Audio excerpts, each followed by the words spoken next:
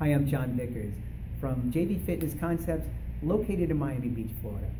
Today I'd like to talk to all podiatrists about a new innovative technique called muscle activation technique. This is not a sales pitch. This video is 100% educational to help increase your knowledge base and to help your patients when you find that sometimes the traditional methods of therapy are not effective. So what is muscle activation technique?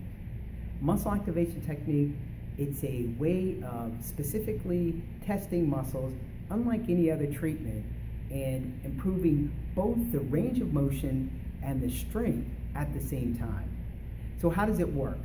For example, if I'm looking at someone who comes in with hammer toes, the first thing I'm going to look at is I'm going to look at the joints that are going to support the smaller joints.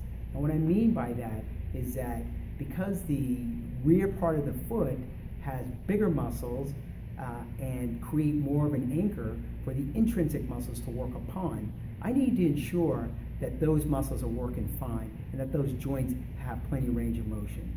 So what I would do is I would look at plantar flexion, for example, on both the right and the left foot.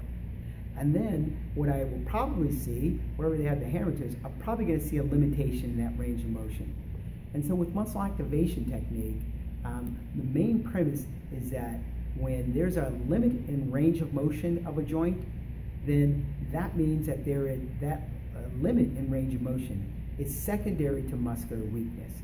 So I know that when I see a limited range of motion, I need to go in and correct the strength of the muscles or muscle that's creating that limited range of motion.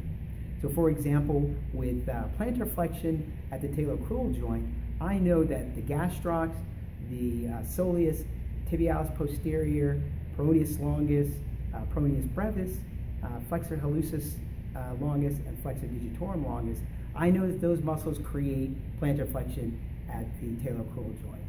So I would go in and I would be able to specifically test each muscle, find the weak muscle or muscles, strengthen them using the MAT process, which is very quick. It's maybe 30 seconds per muscle. And then I would retest the range of motion at the talocrural joint. The patient should expect to see an increase in the range of motion.